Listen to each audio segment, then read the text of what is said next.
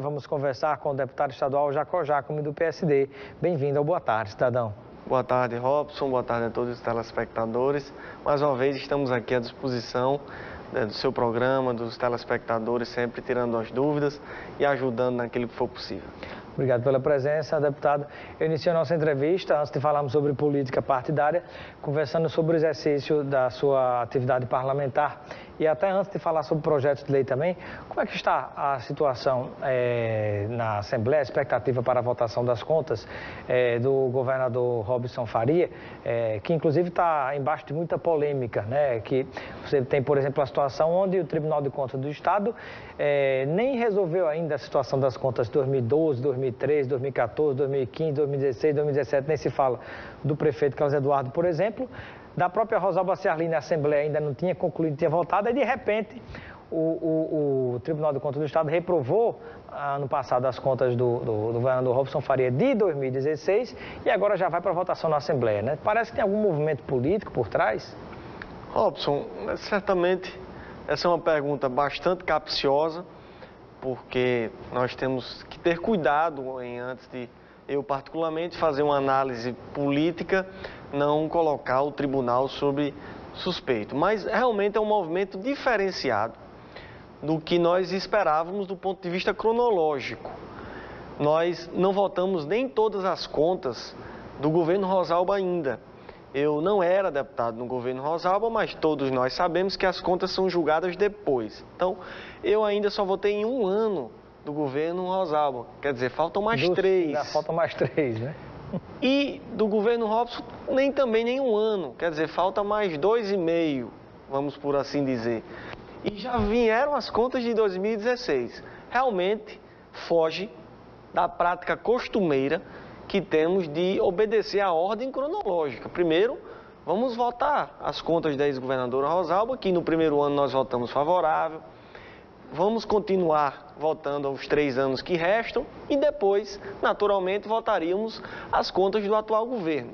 Mas me parece que não foi assim que o Tribunal de Contas entendeu e já mandou para a Assembleia a votação de 2016.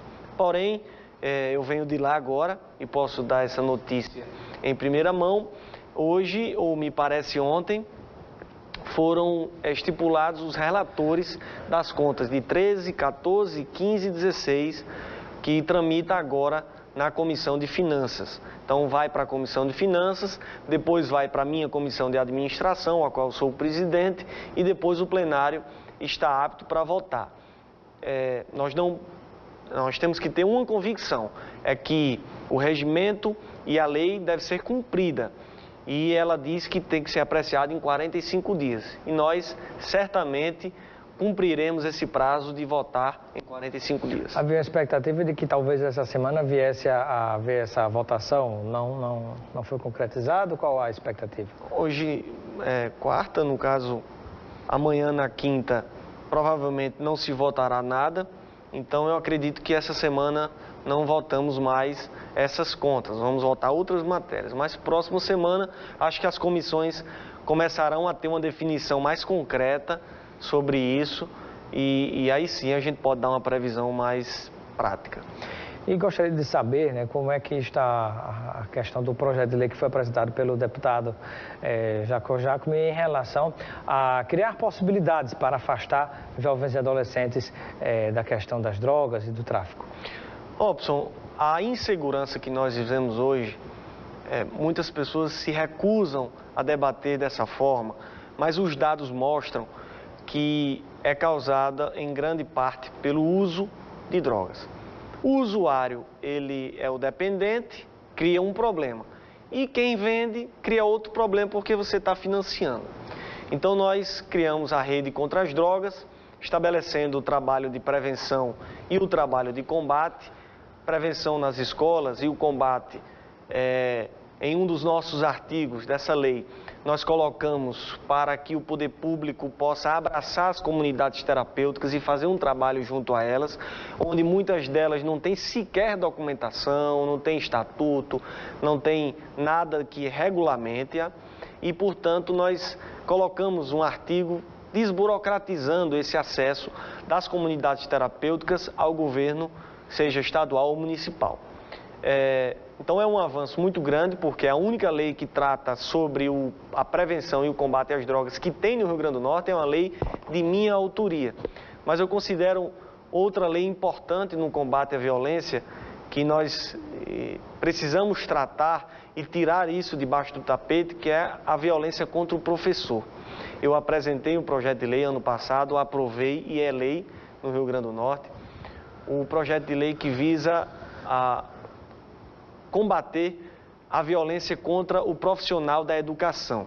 A gente sabe que nas comunidades, muitos professores estão impedidos de atuarem ou às vezes atuam com limitações porque não podem dar um não ou às vezes dar uma nota baixa e eles são vítimas de ameaças, de violência. E nós colocamos esse projeto visando a inclusive dar ao diretor da escola autonomia para ele, identificando o agressor, puni-lo com punições pedagógicas, claro, mas inclusive com poderes para suspender o aluno daquela escola. Isso tudo visando a proteção do profissional da educação. Temos a pergunta da irmã Jandira, de Parnamirim. Ela gostaria de saber, ela se refere dessa forma, ela gostaria de saber se o pastor Jácome será candidato ao Senado nesta eleição. A irmã está querendo saber de política, né? O Jácome é pastor também? Ele era pastor e a vida inteira formação cristã dos seus pais e da sua mãe. O meu avô, que faleceu, foi pastor a vida inteira, inclusive fundador de várias igrejas. Mas, respondendo à irmã, ela faz uma pergunta bastante capciosa, mas que tem que ser respondida.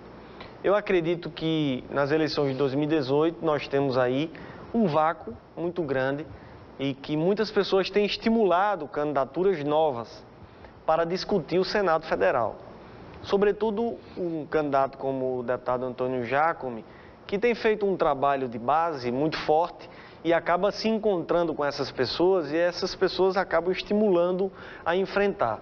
Mas isso não é uma decisão política no momento. Tem muitas pautas na Câmara Federal para ele tratar e eu acho que ele não está priorizando. Até o momento ele disputaria a reeleição como deputado federal. A prioridade tem sido essa. A gente sabe do dinamismo da política, os ventos podem mudar. No momento, o deputado tem trabalhado no foco total, cumprindo o seu mandato em Brasília e quando vem para as bases na quinta-feira, atuar no Rio Grande do Norte, com os amigos, enfim, com o trabalho que ele está acostumado a fazer. Então, não se torna uma prioridade no momento, uma candidatura ao Senado, mas eu acho que quem está na política tem que estar disposto a discutir todas as possibilidades e essa possibilidade a gente não está totalmente descartada. Pergunta do Marcelo Batista, que está nos acompanhando no Tirol. Ele gostaria de saber o que é que a Assembleia Legislativa pode fazer para ajudar na renegociação dos devedores em relação ao Estado, o Estado que precisa arrecadar mais impostos. Bom, essa é uma atribuição prioritária do governo. O governo é quem faz esse trabalho de refis, de recuperação fiscal. Foi algo, acho que, mandado para a Assembleia, não é? Duas vezes. Foi concluído já ou não? Exatamente, Robson. Pergunta muito interessante, inclusive. Já foi mandado 2 vezes para a Assembleia a matéria do refis, que é o projeto de recuperação fiscal, onde os devedores seriam parcialmente perdoados para pagarem o seu débito à vista ao Estado. Claro, há um argumento contra, de pessoas que dizem que é privilegiar devedor. Mas, na verdade, a gente sabe que muitas vezes nós pagamos muitos impostos, altíssimos impostos, sobretudo os empreendedores, seja aquele que tem um comércio pequeno, ou seja, grandes industriais, pagam muitos impostos e são verdadeiros lutadores para terem as suas empresas. Então, eles precisam também ter uma mão amiga do Estado. Então, nós votamos nessa matéria, aprovamos o refis, a recuperação fiscal, e alguns devedores tiveram parcialmente suas dívidas perdoadas. Então, é só pedir aí para o então já está valendo, como se diz? Eu pensava que estava entre os que foram reprovados pela Assembleia. Essa matéria foi aprovada e é importante, inclusive, o nosso telespectador se informar o teor completo dessa lei, para caso ele precise ir buscar os seus direitos. Muito bem. Participação, professora Ana Judite do Bairro Vermelho e o Jefferson de Nova Parnamirim estão parabenizando pela iniciativa do projeto de lei relativo aos professores, que você falou há pouco tempo. Deputado, e com relação a uma outra área de atuação, né, que é esse período que a gente vivencia, ainda de seca apesar das chuvas, né, de que maneira o mandato pode contribuir para minimizar essa situação que a gente enfrenta hoje? Olha, tem algumas limitações. É óbvio que a Assembleia Legislativa ela é muito mais um poder legislador e fiscalizador do que executório, mas que nós que estamos no dia a dia, conversando com as comunidades, com as lideranças, indo para as cidades do interior, para as zonas rurais, precisamos apontar soluções para esses problemas. Eu, particularmente, fiz a minha parte, Robson, e digo aqui com muita tranquilidade. Nós colocamos uma emenda parlamentar para a Secretaria de Recursos Hídricos. Quem não sabe, a Secretaria trata de poços, de barragens, de recuperação de açudes.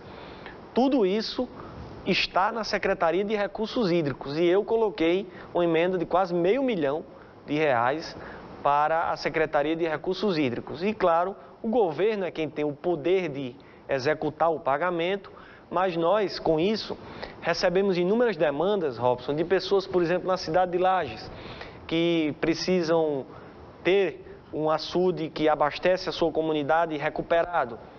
Está previsto no orçamento desse valor. Também para a construção de poços tubulares, para abastecer inúmeras comunidades rurais. Tudo isso nós fizemos e estamos como uma caixa de ressonância recebendo essas demandas para a Secretaria de Recursos Hídricos. Nosso tempo esgotou, já estou invadindo aqui o tempo de Luiz Almir. Eu agradeço pela sua presença no Boa Tarde Cidadão. Seja sempre bem-vindo e receba um kit de produtos Lucena para você aproveitar com amigos e familiares. Muito obrigado, estamos à disposição.